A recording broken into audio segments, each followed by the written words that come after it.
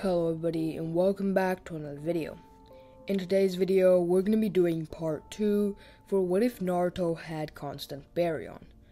Now, I just want to say, I am finally back at my actual, house, which means, the audio quality should have gone up by, a crazy amount compared to, the first episode, and also, the Ten Tails series, because, you see, the thing is, I was, on the other side of the world, right?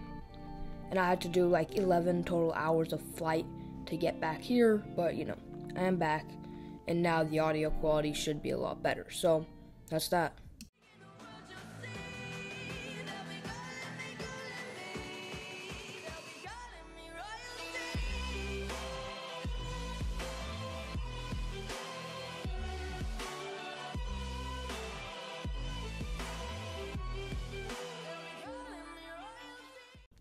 So, anyway, last time we left off, Team 7 was just, going to the training grounds to do the bell test. Anyway, Kakashi just basically explains how the bell test works, which, we all know how the bell test works. There's 2 bells, you have to get the bells to pass, blah, blah, blah. Technically, it's all about teamwork, and the getting the bells thing is just like a trick. But, if somebody does end up getting the bells, I guess that would count as well. Either way, Kakashi tells them to start, and they all head off, immediately run off into the woods where, they start making a plan. Where, Sasuke goes off thinking about, what he should do. Sakura goes off, thinking about what she should do, which is just to hide because he is an absolute trash bag. But either way, Naruto, on the other hand, does not. And Naruto just attacks Kakashi head on, just goes straight in there and attacks Kakashi, just going straight for the bells. Naruto is extremely powerful, in terms of, generally just his strength. He has trained a lot, so he is a lot stronger than most people. Sorry guys, my brain just completely froze there. I just stopped thinking, my brain just shut off. But yeah. They would just keep fighting Naruto versus Kakashi, head on, just taijutsu, nothing else. Just mixing in some jutsu here and there, but generally, it's just straight up equal ground. They're just fighting taijutsu, kind of like what happened with Sasuke and Kakashi. And Kakashi really starts to get impressed by, Naruto's strength and abilities, and mastery. A Genin shouldn't be this powerful, so he is impressed. Kakashi is impressed. But Naruto, starts to get overwhelmed, because Kakashi is a Jonin. How powerful do you expect Naruto to be? Even if he is being trained by the Nine Tails, he's not Jonin level yet, as a Genin, newly as a Genin. But meanwhile, as Kakashi is concentrating all of his attention to Naruto, Sasuke sees an opening and swoops in to get the bells. Kakashi, unfortunately, does notice this and just does a back kick, sending Sasuke flying right back. But then, Sasuke recovers himself and realizing that, well, now he has revealed where he's hiding. What point is there in just continuing to hide? He just decides to join the battle, and now Kakashi starts fighting both of them at the same time.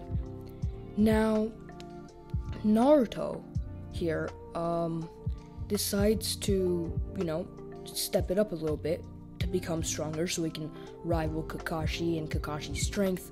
So he activates his new Kurama influence mode.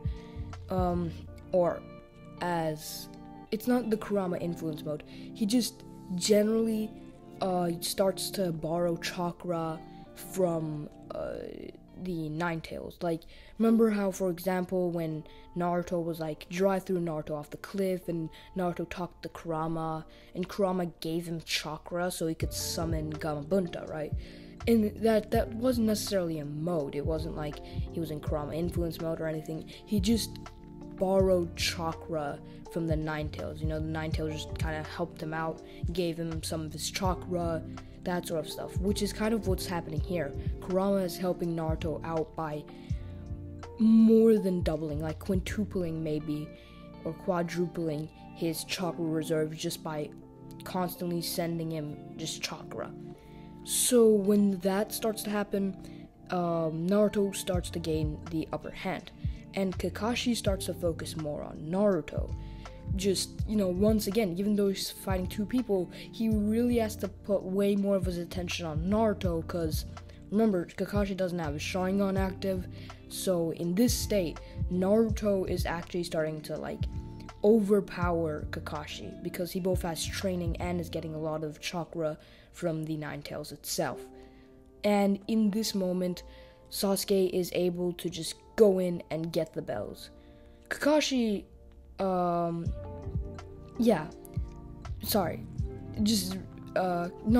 Sasuke gets the bell, and Kakashi, noticing that Sasuke just took a bell, just turns his attention to Sasuke for an instant, and in that moment, Naruto is able to just go in and barely snatch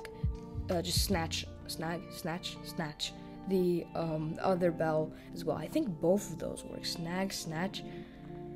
I might sound like a complete idiot right now, but I think both of them work. Either way, Team 7 passes, and Kakashi is actually very impressed with Naruto's and Sasuke's strength, although Sakura needs a little bit of improvement. Just a little bit. Yeah, who am I kidding? She's just still a pink trash bag. But yeah. So since they are now an official team, they start going on boring D rank missions, and obviously so, they all start getting bored because sorry, but this is a team with Kakashi, one of the strongest Jonin out there, who has a Tsutomu Sharingan, Naruto, son of the 4th Hokage and Jinchuriki of the Nine Tails, and Sasuke, who is an Uchiha and a prodigy. I mean, forget Sakura, just those three by themselves is a very powerful team. So when they ask Hiruzen for a more difficult mission, he really can't say anything except for, accepting and being like, you know what, sure, just have a harder mission. I really can't be bothered with arguing with you right now. You're powerful anyway. You can have this C rank escort mission to escort Tazuna. Sorry. But they're like, yeah, okay, that sounds good. So the next day, they meet up at the gate with Tazuna and decide that now they will be heading off to the land of waves. So they head off. They've all got food, a bit of food packed, a bit of water, all the essential stuff, right? But even still, with the small water bottle, let's say they have with them, it's just so hot, and it has been hot. There's been no rain. It's just completely heat for the past week almost. So it is very hot, and they are walking all the way to the land of waves, so they do end up getting very tired. So you can guess that, when a bunch of people who are dying from the heat are very thirsty, and are running low on water, when they see a random puddle on the side of the road, they're gonna be suspicious of it. Naruto does notice this, although he just kind of puts it in the back of his mind, not thinking about if that there might be enemies inside of the puddle, because the puddle doesn't look deep. But he does notice the puddle, and he is if somebody jumps out of there, he's not going to be subscribed. Speaking of which, you guys should be subscribed because it helps me out a lot, and I'm trying to reach 2K subs. Yeah, but I meant surprised. Which is funny because the Demon Brothers do end up jumping out of the puddle and attacking Naruto and the rest of Team 7. As I said, Naruto literally just notices them and basically just kicks one of the Demon Brothers like far away, just like with a bunch of force, while Sasuke deals with the other Demon Brother who has the chain, just like he did in the original, and Kakashi, who was planning on like pretending to die, which I still don't get, like to this day. Why would you do that? Like, these are two weak Chunin levels, and you basically just effectively got one of your students poisoned for no reason when you could have just taken them on. But, you know, in this, Kakashi actually stays and decides to take care of the Demon Brothers himself, and, you know, they take care of the Demon Brothers pretty easily that way. So yeah, no surprise there. And if you did hear some background noise there, like somebody running down the halls and then screaming inside yeah, that's my little brother. I think this is starting to become a common theme in my videos. I really have to put like a do not disturb sign on my door, but like, just in this part of the what if, right? Like, I've been recording for 10 minutes? First my mom walked into my room, then my dad, and now my little brother. It really does get annoying, but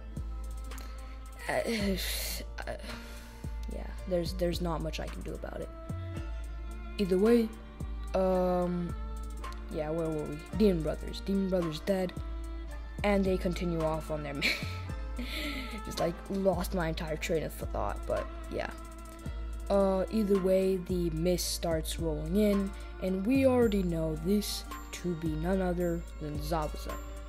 And like, Team 7 does kind of question the fog, but Tazuna says, I mean, this is the Hidden Mist Village. I'm pretty sure Land of Waves isn't the Hidden Mist Village. I do believe so. This should be common knowledge, but like I'm still not 100% sure. But yeah, so he's just like, yeah, this is the Hidden Mist Village. I mean, you're gonna expect to see some mist, pretty obvious, and that does sound like a reasonable explanation, until of course a random blade comes flying in through the air, trying to chop your head off. Yeah, you know, that's something that normally happens when they're mist. I mean, mist, flying blades, trying to kill you, same thing. I mean, I don't see anything wrong with that. But either way, Team 7 actually wants to survive, so they duck under the blade as it gets itself lodged in the tree. Anyways, this fight goes pretty much the same as in the original. I mean, Zabuza lands on his blade, does his whole, like, talk with Kakashi, being like, oh, Kakashi of the Sharingan, you know, the copy ninja, Kakashi the copy ninja, and Kakashi's like, oh, it's Zabuza of the Mist, and then they have their entire fight where Kakashi gets cocky, doesn't use his Sharingan, gets trapped in the water prison, you know, all of the usual stuff. But Naruto uses water walking, right? And he does know this, because remember, he has been trained by like the strongest tailed beast, except for, of course, like the 10 tails, but I'm not counting that. I mean, he has been trained by Kurama and has like spent years studying in the ancient Uzumaki libraries. So, I mean, I can't say that he can't water walk. Not only that, but Naruto was a prodigy in the original. The only thing that was stopping him from using jutsus was the 9 tails interfering with his chakra. In this version, the 9 tails is helping out with his chakra, so logically speaking, he should be even more of a prodigy than Minato, so there is no reason for him not to be able to water walk. Anyway, yeah, so Naruto water walks his way over to Zabuza, and suddenly, something just completely changes about Naruto. And if before he just seemed like a normal Genin Chunin level, just young shinobi, he's just entire like demeanor and like the energy that he was giving off changed, as suddenly the aura around him just completely spiked up, as this orange sort of just auras like started going around him, like appearing, and Zabuza was shocked, like just to see this immense amount of chakra going around Naruto, as in front of Zabuza's eyes, Naruto just disappeared, reappearing behind him and kicking him in the back with an incredible amount of force. And they immediately got to fighting, with Zabuza and Naruto clashing at almost equal strength. But Naruto, in this state, I mean, mostly his only purpose here was to free Kakashi out of his own prison. So, after getting a few punches on Zabuza, Zabuza was able to hit him with a powerful water-style jutsu, and Naruto got sent back. But he grinned, realizing that he had already done what he needed to do. As while Naruto was still falling back down to the ground from Zabuza's punch, Zabuza also got punched right in the head from behind by none other than Kakashi, this time with his Sharingan active. And you guys already know how this goes.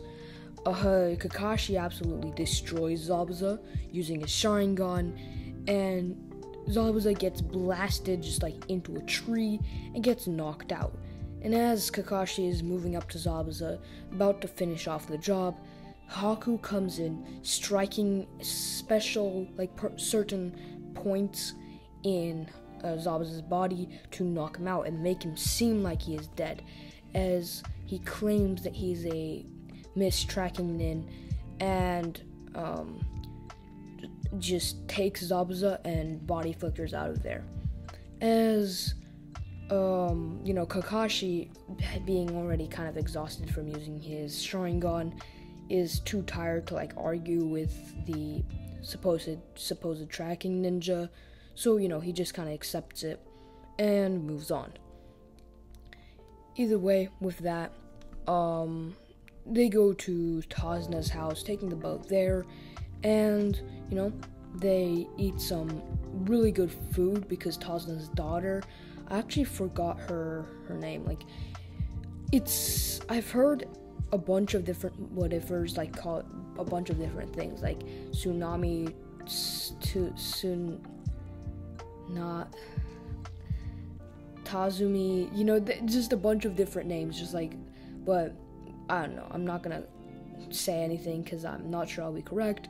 So yeah, just Tasuna's daughter, would cook a delicious meal for the team. And yeah, the next day, after everybody is rested, Kakashi has recovered from the chakra exhaustion and everything like that, they head off over to a open area in the forest so that Kakashi can train Team 7 and help them improve their chakra control. So, Sakura and Sasuke train on tree walking, and since Sakura gets tree walking quickly, she can move on to trying water walking, but Kakashi already knows Naruto can do both of them, so he kind of just does hand-to-hand combat training with Naruto, which he also already excels at, but there's no reason not to train. You still gotta train. You can't just be like, oh yeah, I'm already perfect at it, and just stop training, because then you'll fall behind. So he trains. Now, you guys might be hearing that I'm pausing the video a lot, but that's just because there's so much background noise, and I'm not exaggerating, just every 2 minutes somebody's just barging into my room.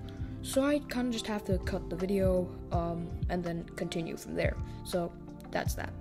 But either way, continuing on with the what if. So after their training, Team 7 goes over to the bridge to help Tasuna, build the bridge. I mean, that's literally why they're here.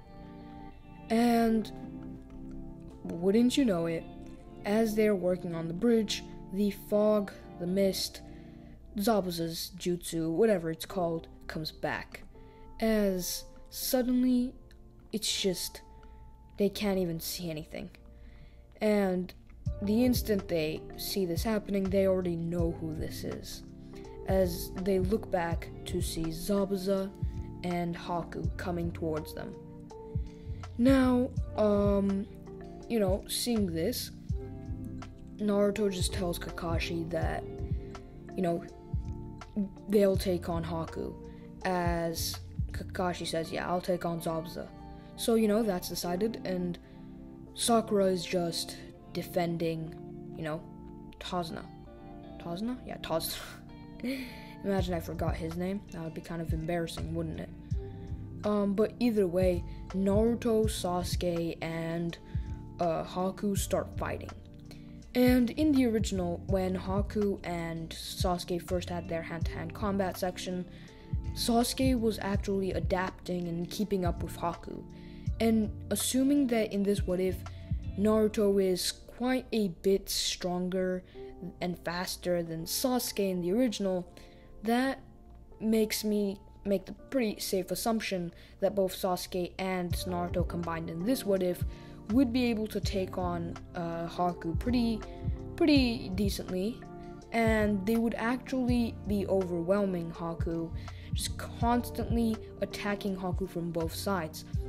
Naruto attacking him from the front and Sasuke from the back. That kind of does sound weird. That's kind of sus. Don't take that out of context, but either way, even with Haku's Senbon, it's really hard for Haku to defeat both of them at the same time, because this isn't really the place for Senbon, since they're on an open bridge and the mist isn't quite around their area. They're a bit further away from the mist. Zabuza and Kakashi are fighting in the mist. Haku is not. So Haku really has nowhere to hide. It's just plain strength and speed and skill, which Haku has a lot of, but so does Naruto. So as Haku starts to realize that he can't win just by doing this, he decides, fine, I'll use it. Didn't really want to kill them, but if it means that they're gonna end up killing Master Zabuza, I must finish them off. So, with that, Haku starts weaving hand signs as he says, the ice crystal demon mirror, just the ice mirrors, right? I don't remember the exact name. It was something like ice crystal demon mirrors, but let's just call them ice mirrors. As suddenly both Naruto and Sasuke are completely surrounded by ice mirrors, and Haku on the outside says, now you're dead, as he walks into the mirror and suddenly appears in all the mirrors, as Sasuke immediately, thinking fast, starts weaving hand signs and throws a powerful fireball jutsu at the mirrors. Yet it just doesn't work, because the mirrors are too powerful for Sasuke's fireball. As we do know from the actual Naruto series, it was stated that, well, it is quite obvious actually. And as Sasuke then tries the Phoenix Flower Jutsu. I still to this day do not know if it's Phoenix Fire Jutsu or Phoenix Flower Jutsu, because I remember it to be Phoenix Flower, but probably Phoenix Fire, I don't know. Just tries that as well, trying to hit all the mirrors in one go.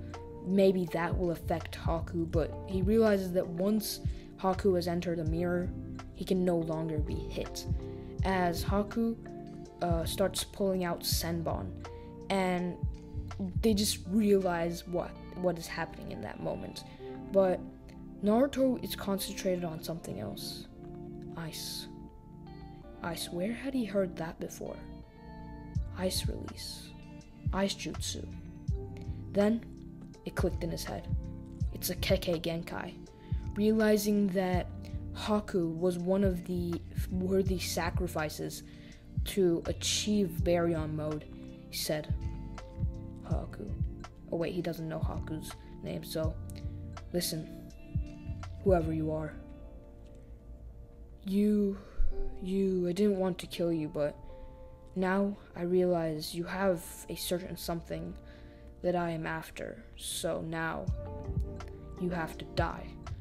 But Haku just ignores this and says, well, you'll have to think that again, as he starts throwing Senbon from all different directions, and Sasuke and Naruto just continue to dodge and dodge and dodge, but Haku just moves through the mirrors so quickly and can throw Senbon at such high speeds that they just struggle.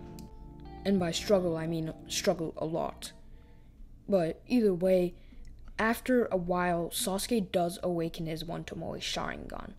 But Naruto, not being an Uchiha, obviously, does not awaken a Sharingan, as for a moment he's caught off guard, and Sasuke with his Sharingan sees Haku throwing the Senbon at Naruto, realizing that unless Naruto can get out the way, he will die, as he, in a last-ditch effort, jumps in the way, trying to push Naruto out, while at the same time getting hit by the Senbon himself, as he drops to the ground and says, Naruto, you idiot, and then seemingly dies.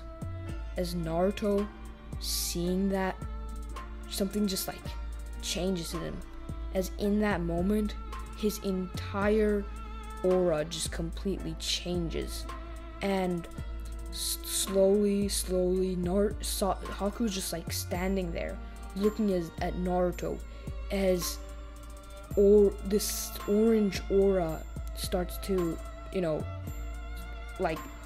start coming off of him, as Haku feels fear just from the immense amount of chakra and killing intent oozing off of Naruto, as suddenly the aura around Naruto, the chakra surrounding him, goes to an incredible size, as Naruto turns around and says, now you've done it. And in a single rage-filled scream, he lets off an insane burst of chakra, completely destroying the ice mirrors in one go, as an intense pressure is just put on Haku, kind of not exactly like Orochimaru's thing where he stuns people from the fear, but a little bit like that almost, as Haku can't even almost can't even move as he's falling out of the sky, and Naruto taking a more let's say animal stance, the one he takes when he has the Nine Tails influence, and he leaps at Haku as he's still in the air at incredible speeds and punches Haku straight to the ground, causing a huge crack, making a mini crater in the bridge, as Naruto comes down as well, punching Haku in the gut, and then picking up Haku by the face and stabbing his hand into his chest. As, he says, that's what you get for killing Sasuke. And suddenly, the literal life energy of Haku starts getting sucked out of him. Just Naruto can see this yellowish energy just coming out of Haku and through his hand into his arm and into his body, as he can feel the strength just going into him as Haku's life energy, the first of the 3 sacrifices required for infinite baryon mode, had been acquired. Naruto, finally calming down, drops Haku, as at this same moment, Kakashi also stabs his hand into Zabuza's chest, as he dies as well. And, Gato's mercenaries do come eventually, but they really just get taken care of very easily. They're really not much of a problem, Sasuke, it turns out he didn't die, but you guys already knew this because you are fans of Naruto and you know he didn't actually die. And, after everybody recovered, they headed back to the village with the bridge getting finally completed and named the Great Naruto Bridge. And yeah, so they head back to the village and report to Hiruzen about the mission. But you guys already know what I'm gonna say. This is where I'm gonna be having to end off this part. It has already been going on for quite a while, so yeah, this is where I'm gonna end off. Yeah, see you guys next time.